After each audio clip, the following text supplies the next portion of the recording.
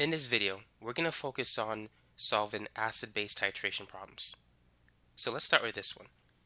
24.7 milliliters of an HCl solution is completely neutralized by 35.8 milliliters of a 0.25 molar sodium hydroxide solution. What is the concentration of the original HCl solution? So we're going to find the answer using two methods, using an equation and by dimensional analysis. So let's use the equation first. The first thing you need to identify is the type of substance that we have. The acid is monoprotic, it only has one hydrogen. And the base only has one hydroxide ion per formula unit. If you see that, you could simply use this formula, M1V1, which is equal to M2V2. So we're going to say that M1V1 corresponds to the acid, and M2V2 corresponds to the base. And the reason why this works is because when you multiply the molarity, which is moles per liter, by the volume, you get the number of moles. The liters cancel. And in a neutralization reaction, the moles of the acid must equal the moles of the base. And so that's why that formula works for this type of problem. So in this example, we're looking for the concentration of the original HCl solution. So looking for the concentration of the acid, M1. V1 is 24.7 milliliters. M2 is 0.25 moles per liter. V2 is 35.8 milliliters. So M1 is going to be 0.25 times 35.8 divided by 24.7. So the concentration of HCl is 0.362 moles per liter, or simply capital M. Now let's talk about the other method that we can use to get the same answer. This is probably the most simplest method to use, just using this formula, if you have a monoprotic acid and base. Now to use the other method, you need to write a balanced chemical equation. So HCl reacts with sodium hydroxide, and this is a double replacement reaction. So H is going to pair up with OH, producing liquid water, and then Na is going to pair up with Cl, producing sodium chloride. So these two, they react in a 1-to-1 ratio. The molar ratio is what we need in the balanced chemical equation. Now our goal is to find the concentration of HCl. So we need to start with the stuff of the other substance. Once we could find the moles of sodium hydroxide, the base, that's going to equal the moles of the acid. And then using the volume of the acid, we could find the concentration. So I'm going to start with the molarity of sodium hydroxide. But instead of writing it as capital M, I'm going to represent it as moles per liter. So we have 0.25 moles of sodium hydroxide per liter of solution. Now let's multiply by the volume. To convert milliliters into liters, we need to divide by 1,000. So 35.8 milliliters is the same as 0.0358 liters. You can move the decimal point 3 units to left. Now notice that the unit liters of solution cancels. So now we have moles of sodium hydroxide, and we can convert it to moles of the acid using the molar ratio, which is 1-to-1. So for every mole of NaOH that reacts, 1 mole of HCl reacts with it. So now the unit moles of NaOH cancels. So now we have moles of HCl. To get the molarity, we need to divide the moles by the liters. And we have the volume of HCl, but we need to convert that to liters by dividing it by 1,000. So 24.7 milliliters is the same as 0.0247 liters.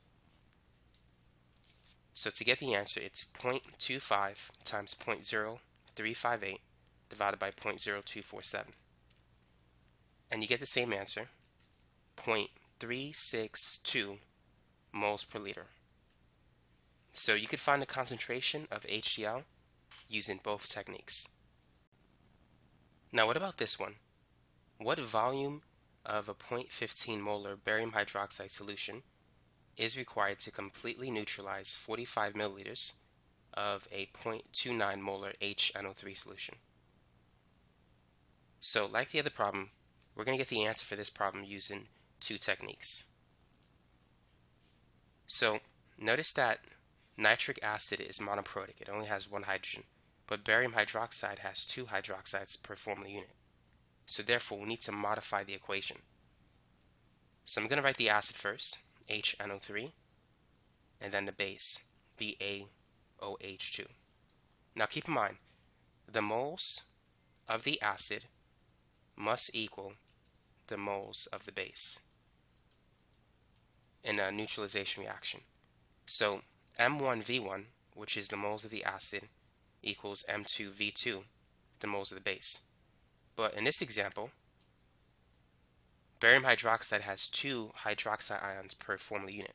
So we need to incorporate that too. And we could put it on the same side that barium hydroxide exists. So M2V2 has to correspond to the base. We can only plug in the information of the base on this side. If we plug it in on the wrong side, we're not going to get the right answer. Nitric acid only has one hydrogen ion per formula unit. So we're going to put a 1 on the left side. Now let's go ahead and get the answer. So for the acid, M1 is the concentration. It's 0.29. V1 is the volume, 45 milliliters. By the way, if V1 is in milliliters, V2 has to be in the same unit, milliliters.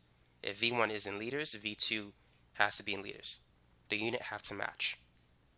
Then we have a 2 in front. We have the molarity of the barium hydroxide solution. That's 0.15. All we need to find is V2. So now we just got to do some math. 0.29 times 45 is 13.05. 2 times 0.15 is 0.30.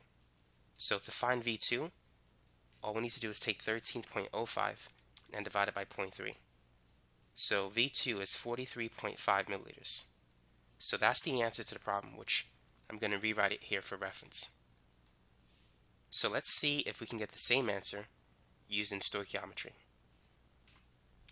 Feel free to attempt it if you want to.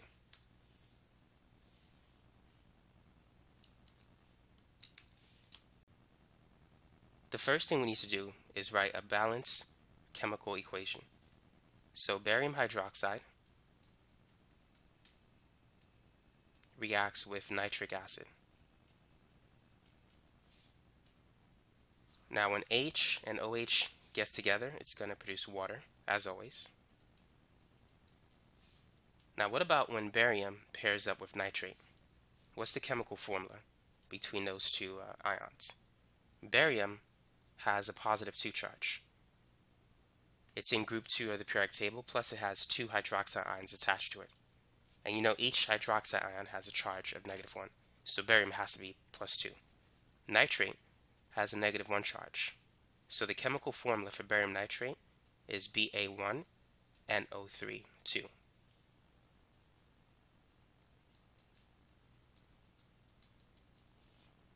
Now we need to balance it.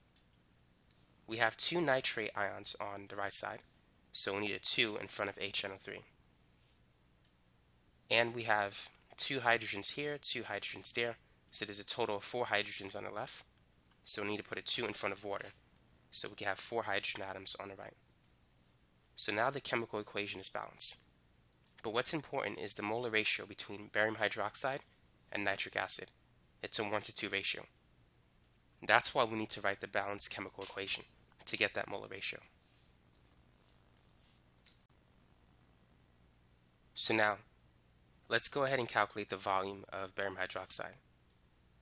So let's start with the other substance, nitric acid. Let's get the moles of the acid first.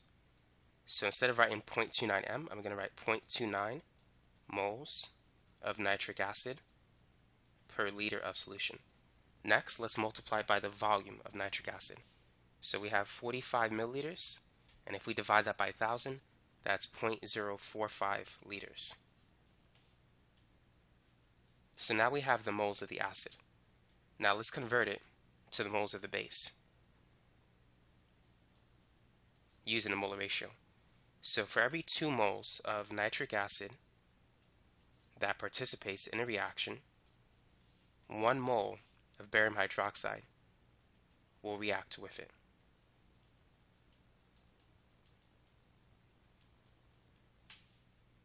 So now we can get rid of the unit moles of nitric acid. Now the last thing we need is the volume. Let's get the volume in milliliters. Now we have the concentration of barium hydroxide. The molarity connects moles and liters together.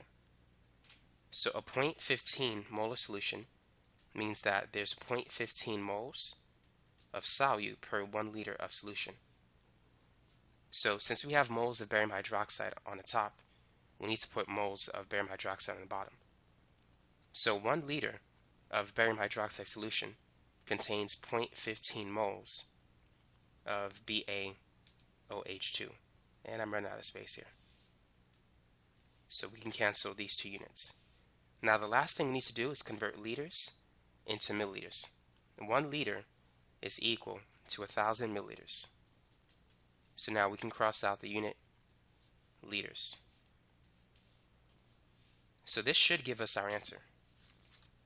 So it's 0.29 times 0.045 divided by 2, and then take that result divided by 0.15, and then multiply it by 1,000.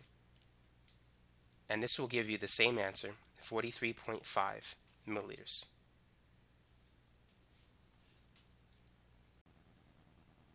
Number 3. What mass of KHP, potassium hydrogen phthalate, will be completely neutralized by 32.57 milliliters of a 0.175 molar standard sodium hydroxide solution? So what do you think we need to do in this problem? We need to understand that KHP is a monoaprotic acid, and we can't use the formula M1V1 equals M2V2 because that formula doesn't correspond to mass. So the best way to get the answer is by stoichiometry. This might be bad news for those of you who really like those formulas. But let's start with a balanced chemical equation. So KHP reacts with sodium hydroxide. If you want to, you can use this, but I'm just going to use KHP. What you need to understand is that this hydrogen will combine with the hydroxide ion producing water. And once you take away the hydrogen, what's left over will have a negative charge, and that's going to pair up with the sodium. So this is going to be NaKP. If you want to, you can replace the P part with C8H4O4. But I'm going to write it as KHP because it's a lot simpler. So now, notice that in a balanced chemical reaction, KHP reacts with sodium hydroxide in a 1-to-1 molar ratio. And that's what we need. As you can see, there's only 1 acidic hydrogen in KHP. The other hydrogens are not acidic. Only the one that's listed to the left is the one that's acidic. So what we're going to do is start with the information of sodium hydroxide. We're going to get the moles of NaOH, then use that to get the moles of KHP, and then use the molar mass of KHP to get the grams. So if you understand how to do it, feel free to pause the video and try it. If not, sit back and watch. Let's start with 0.175 moles of NaOH per liter, as we've been doing before. And let's multiply that by the volume of the NaOH solution. But we need this in liters. So if we divide that by 1,000, that's going to be 0.03257 liters. Now let's convert from moles of NaOH to moles of KHP. So it's a 1-to-1 ratio. For every mole of sodium hydroxide that reacts, 1 mole of KHP will react as well. Now the last thing we need to do is we need to convert the moles of KHP into grams using the molar mass. So 1 mole of KHP has a mass of 204.22 grams. And so now all we got to do is just get the answer. So let's multiply 0.175 by 0.03257 and then multiply that result by 204.22. So the mass is equal to 1.164 grams of KHP. So this is the answer. Number 4. 42.6 milliliters of KOH was required to completely titrate 0.137 grams of KHP. What is the concentration of the KOH solution? Well, let's begin. So KHP is going to react with KOH. And every time H and OH gets together, they're going to produce water. After that, we're going to combine K with KP, so that's going to be K2P. And keep in mind, P is C8H4O4. So once again, we have a 1-to-1 molar ratio, which is what we're looking for in this example. So we want to find a concentration of KOH. Therefore, start with the other substance, KHP. So we have 0.137 grams of KHP. And let's convert it to moles using the molar mass. So 1 mole of KHP has a mass of 204.22 grams.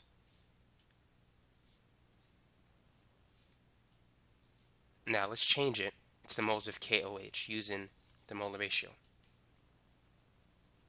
So for every mole of KHP that is consumed in a reaction, 1 mole of KOH is also consumed.